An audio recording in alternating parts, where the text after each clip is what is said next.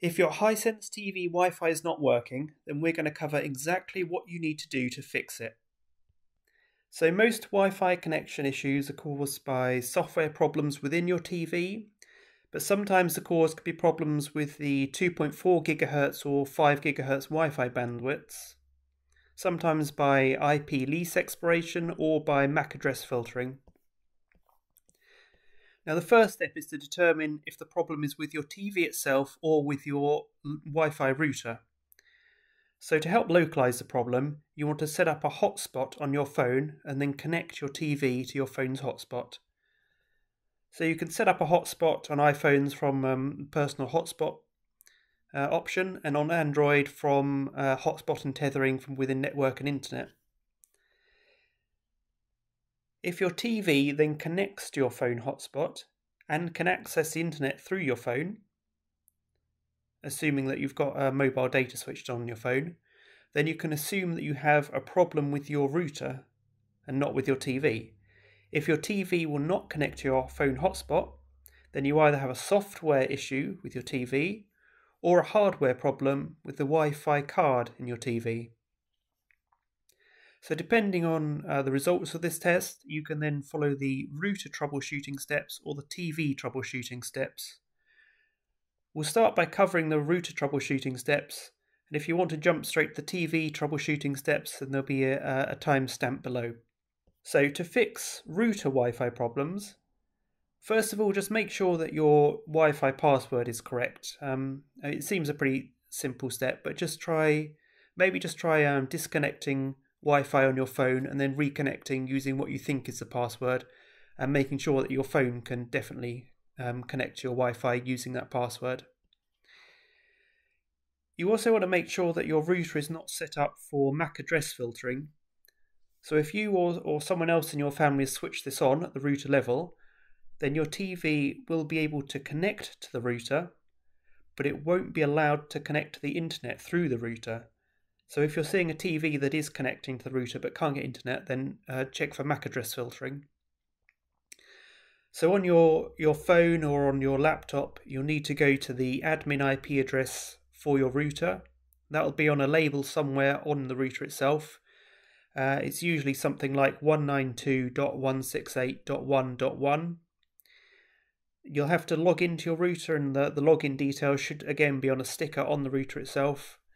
And then you'll go to something like Advanced or Expert Settings and find MAC Filtering and make sure it's switched off.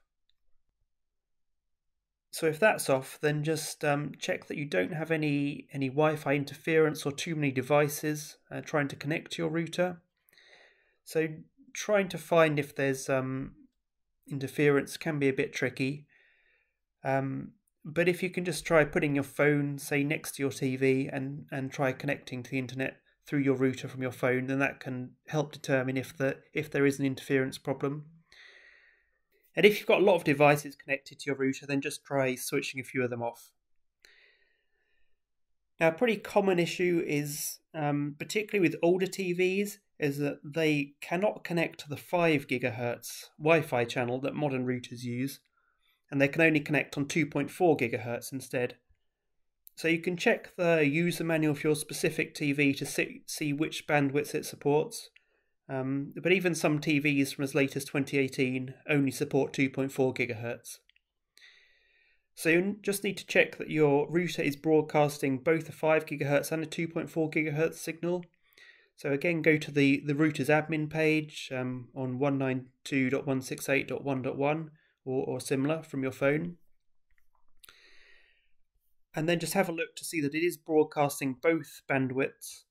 And you can also change the megahertz that each band is that each frequency is broadcasting at from within your Wi-Fi settings, which can help if there is potentially interference on your Wi-Fi. Finally, you just want to try resetting your router if none of that has helped. So there'll be a hard reset switch on the back of your router.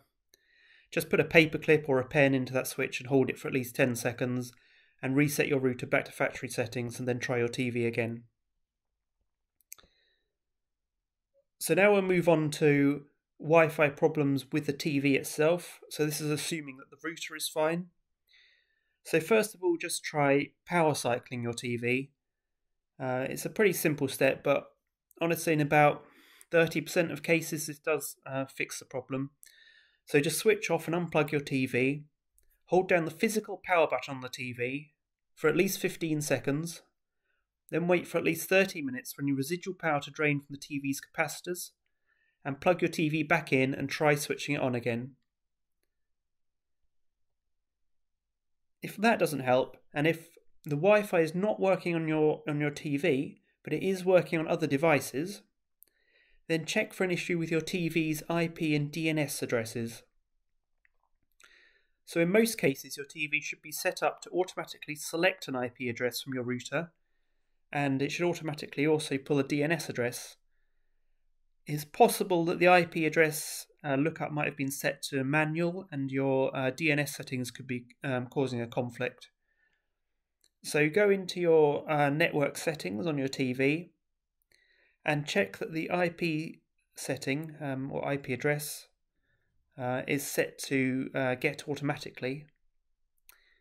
If not, if it's on manual, then just change it to automatic and restart your TV. This should also be the same for DNS, that should also be set to automatic. If you want to double check that the DNS is not causing a conflict, you can change the DNS to manual and use a DNS server of 8.8.8.8, which is one of Google's DNS servers, which will definitely be working. You can also just try updating your TV's firmware. So if your TV keeps disconnecting from Wi-Fi, then updating the firmware is usually the best option. So that will be somewhere in settings, support, and then software update. Make sure auto update is on, and there should also be a check now or an update now button, so you can just update the firmware. Older models of TV might need to update the firmware by USB, and there's steps on how to do this in the linked article below. You should also just check that your TV's time and date is correct. Again, this is a pretty common cause of Wi-Fi connection issues with TVs. So what happens is that IP addresses are assigned automatically over DHCP by your router, and we just checked that the IP address is set to get automatically. But these IP addresses have a lease expiration time attached, and this is usually 24 hours to 1 week, depending on the router. And after this time is up, the router will reclaim the IP address and either assign a new one to your TV or releases the old one back to your TV. Now, if your TV's time and date are wrong, and so they're in conflict with the time and date that's on your router, which should be correct and which should pull the time and date over your internet network, then that can cause the IP address to expire at the moment of assigning it, and then that prevents connection between your TV and router because of this conflict. So just go into the settings for your TV and manually update the date and time to today if it's not already showing this, or use get time and date from network if your model has got that. And if you're still struggling, then just try factory resetting your TV. So that will usually be in something like general and privacy or support, and then reset. Some TVs will need a pin, which you can see here, and others won't. But if your Wi-Fi is still not working and you've localized the problem to your TV itself, then it's almost certainly a hardware issue, so something wrong with the Wi-Fi card. So if you can live with it, then just using an Ethernet cable is the simplest way to get around it.